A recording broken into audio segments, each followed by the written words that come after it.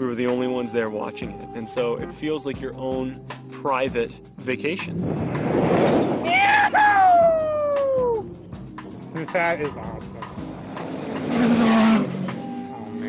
And there were bikes, pre-runner pickup trucks, and there were the great big transport trucks as well. And watching them blast across the Sahara was something else. How close is this? Yeah! Russia!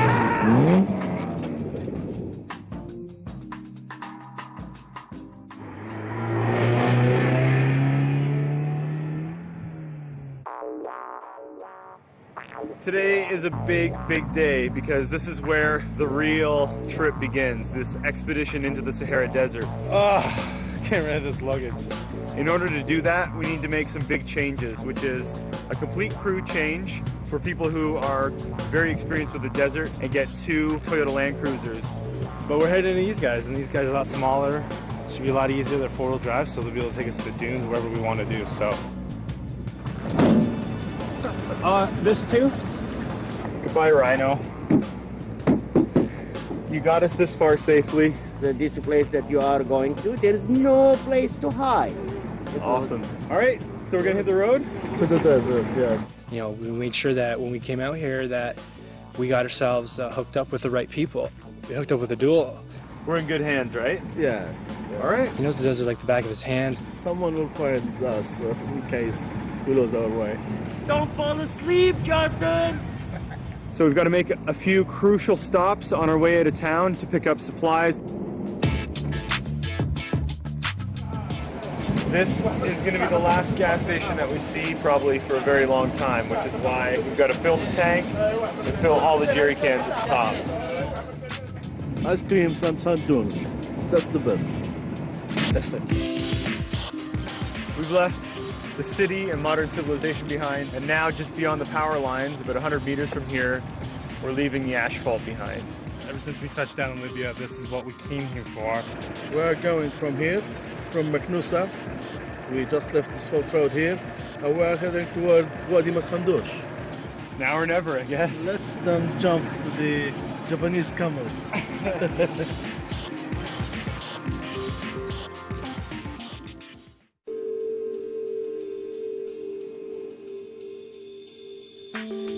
We're leaving the road not just for the day to go for a nice little picnic in the desert. We're leaving it for days. We're doing everything we can. We've got the right people with the right experience, and they've come prepared with food, water, lots of gas. This is the biggest desert in the world, and we're about to take it on. You know, you never know what's going to happen. We can get 5 flat tires, and then we're stranded out there.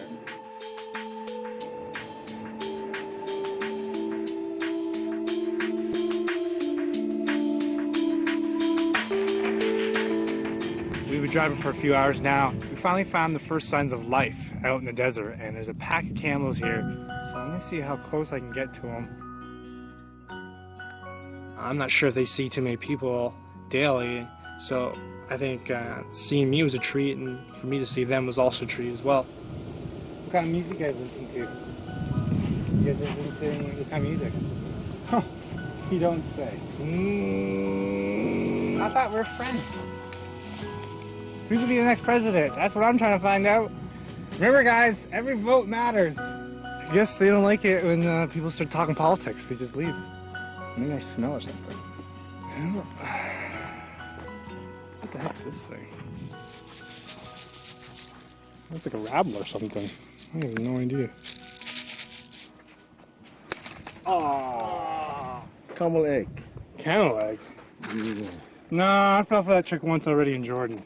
Camels don't lay eggs. They're a mammal, and they tried to get me once on that before, so I don't believe it's a camel egg. I will show you the camel nest on one of the trees, and you can see the camels flying. I don't believe it. We may make omelette of this. A camel It's omelet. big enough to feed everyone. Camel omelet. That'll be a first for me.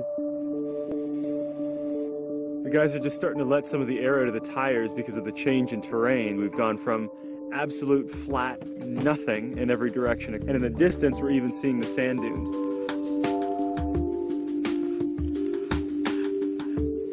We've traveled pretty much all day across the desert through a variety of different landscapes. We've now crossed into a very rocky landscape, hiked down away from the cars, and we're just starting to notice some of the first rock carvings, 12,000-year-old rock carvings, perhaps some of the earliest evidence of mankind, period. And I'm seeing it with my own eyes. This rock carving is actually running for 12 kilometers. This is the start here, and the wadi running that way, and it's 12 kilometers of rock carvings. Every single rock. There's two cows headless, the upper one headless. Okay, yeah. Mouth here, and the head, an ear. If you were to carve something, what would you carve? A guitar of Led Zeppelin. I like his music. Scott, what would you carve? If I was trying to leave little hints of my interests, I'd probably carve an airplane and a guitar. A guitar that flies. This one here, you can see the giraffe's head, and it comes down. And then you see another giraffe head here, I think. I don't swear that they're doing it. You sure they're not, Let me see if I can see a baby giraffe over here. It's unbelievable just to see the condition, the skill that they had, detail, perspective. It's almost like you take a step back in time and let's bring him full up this rock. Two lions are fighting. You can see the two eyes and the two ears here. The face going like this. Yep. Stay away. All these different animals that we've seen, like lions and giraffe and stuff like that, obviously they don't live in the desert. So it must be forests there, running water here. This was a river running. So 12,000 years ago, if we were standing here, well, not only would there be an artist carving this probably, but there'd be like lions and giraffe, sub-Saharan Africa. Yes.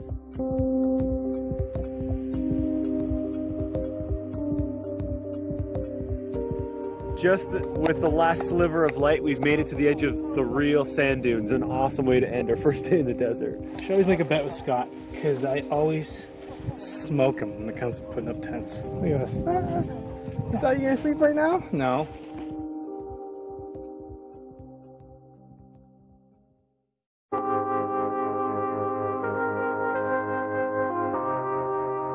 Woke up pretty early this morning. This is the first sand dune we've come across, and just wanted to kind of see what I had ahead of me. There's so much beauty to the desert. The sunrises and sunsets. When you spend all day in the sun and it's beating down on you and you're cursing it every 5 seconds, for it to give you this beautiful sunrise and sunset at the beginning or the end of your day, you know, it makes it all worthwhile.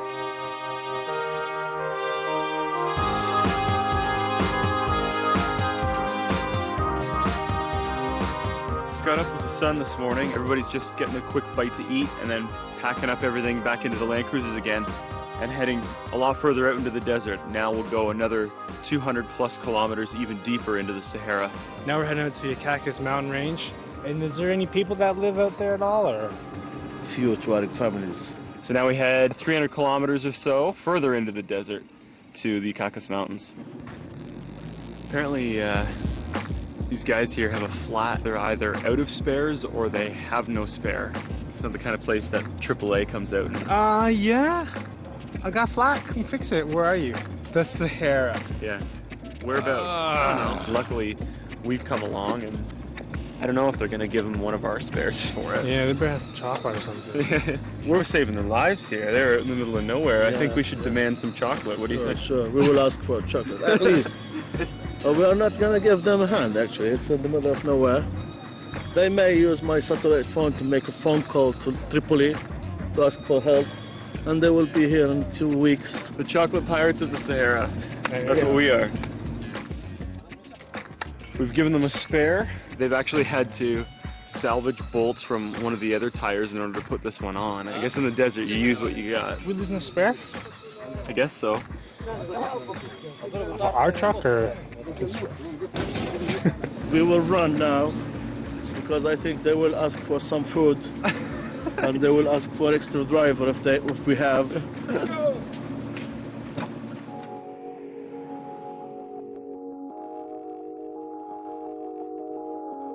Today Abdul brought us to a spot where one of the last remaining Tuareg families that still lives traditionally out in the Cactus Mountains. I mean, these are people who have roamed the Sahara Desert for hundreds of years now, from as far west as Mauritania and as far east as the Sudan. What keeps them here?